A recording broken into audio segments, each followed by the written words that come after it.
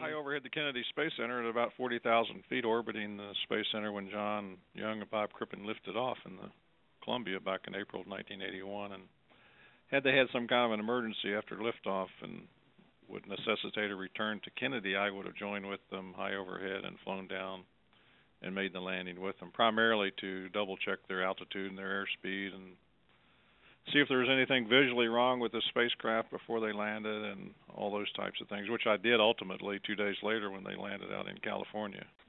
Fortunately, there was no incident on liftoff. They went smoothly into orbit, and I did land, refuel, and head straight to California to meet them 2 days later.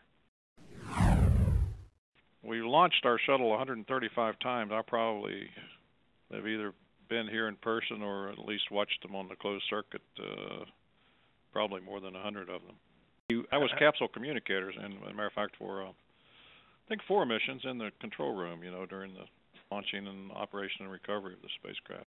And I think I was Capcom for a couple of Columbia flights and a couple of Challenger flights.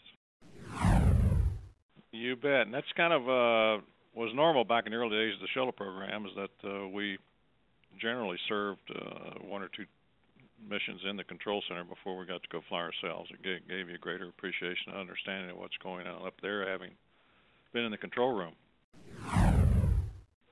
And once again, I've been very lucky, having been the president of the whole group of astronauts and cosmonauts, of knowing just about everybody that's flown. I've got to meet all of our original 7 and all the Gemini and all the Apollo and, of course, all the shuttle people and the Soyuz folks and the Mir folks. And I didn't get to meet Gus Grissom. He's one of the only astronauts I never met. He and Ed White and Roger Chaffee, whom we lost on the Apollo. But I've known and met all the others. And one of the things I just kind of, they know they've been through training just like myself, but I guess the main word I would give them is enjoy, because it's a once-in-a-lifetime experience. Just savor every moment of it.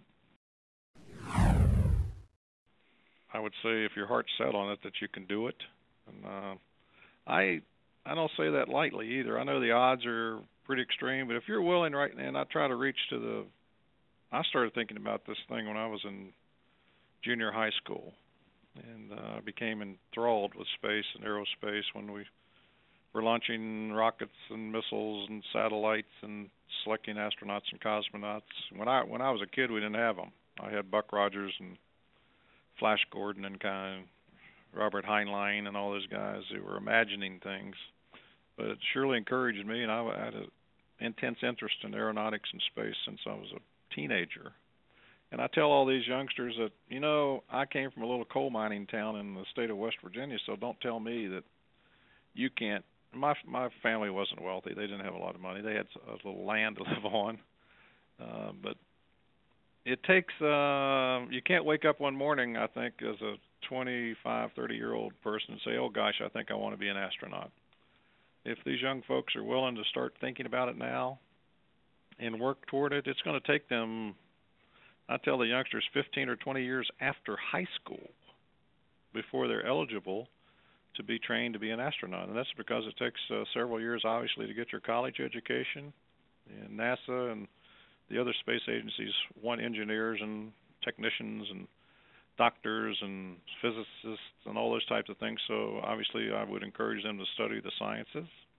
And you got to do well starting in high school, because everything you start doing after about the 9th grade is recorded and people look at it. So your transcript of all your high school work counts. And for these youngsters listening, your most important job right now is your education. There's nothing in life more important than learning as much as you possibly can while we, your society, are allowing you to do that. So you only get one chance at it, so don't mess it up.